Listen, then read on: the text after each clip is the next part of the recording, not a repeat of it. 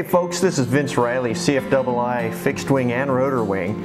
You know, I have students, coworkers, friends approach me all the time asking me to help demystify the VOR and how to determine position using the OBS and the CDI. You know, sometimes during either a check ride or during a written exam.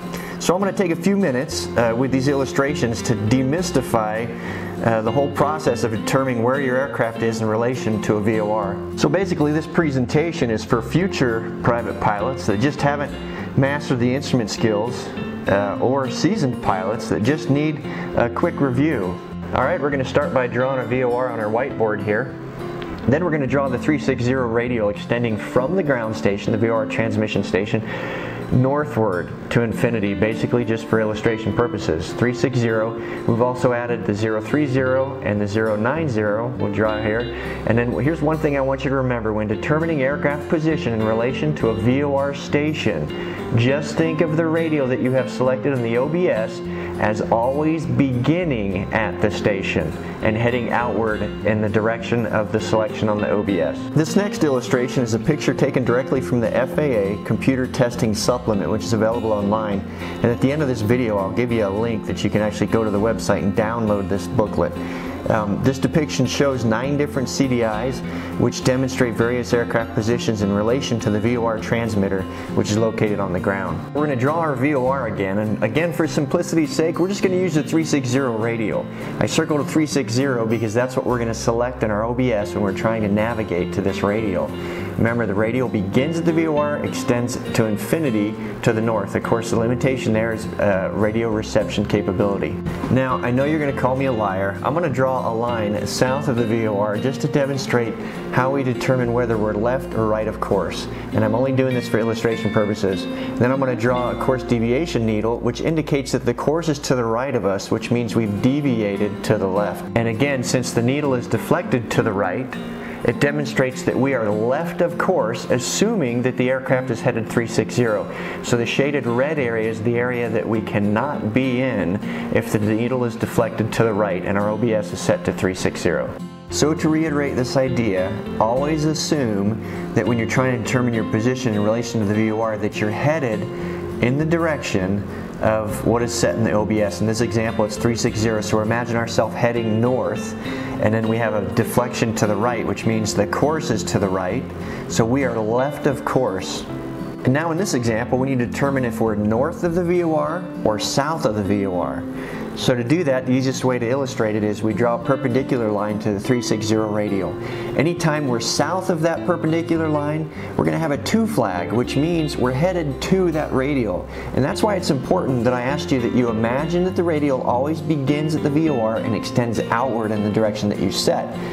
So in this example, the CDI demonstrates that we have a 2 flag. 2 means we have not yet arrived in that hemisphere, the northern hemisphere, that's associated with 360 radial and that 90-degree line.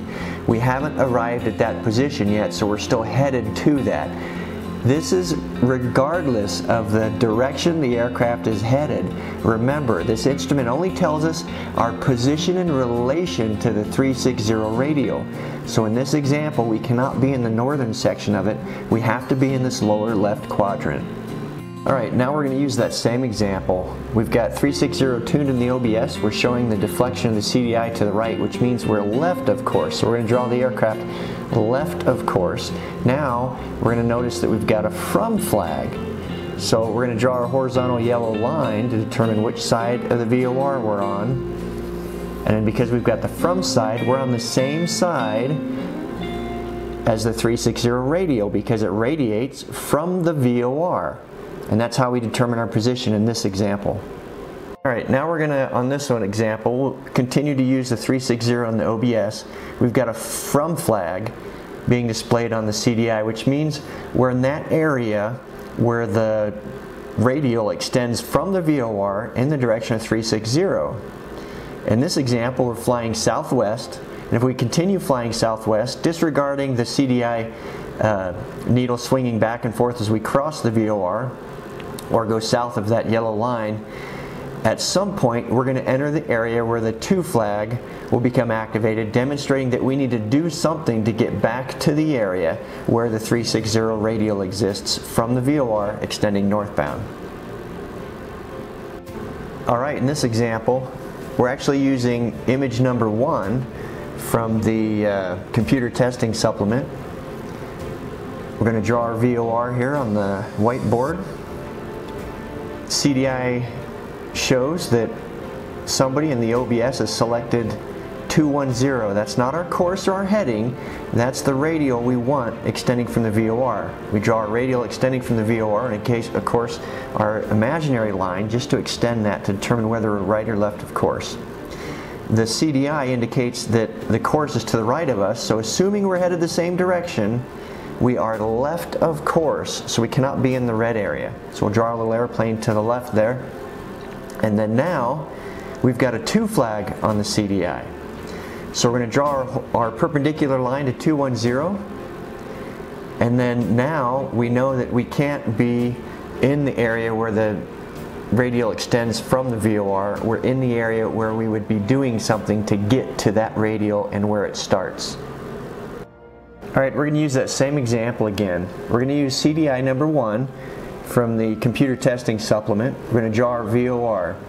If you look at the CDI, this is the same CDI we worked with in the last scenario. The OBS is set to 210, so more map-like, we're going to draw the line extending in the vicinity of 210 away from the VOR. Then we're going to draw the extension line, opposite direction, just again to help us determine which side of the VOR course we're on. This is the same CDI which shows the course is to the right of us, so we can't be in the red area as depicted. So the aircraft is left of course.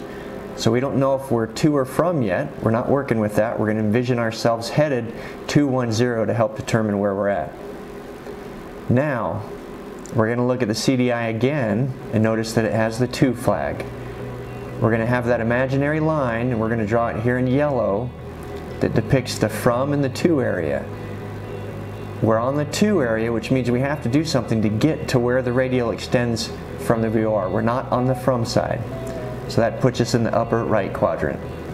Alright folks, I hope you were able to learn something from this video, and if you did, please share it with your friends. 2 takeaways, important things to remember when trying to find your location in relation to the VOR station.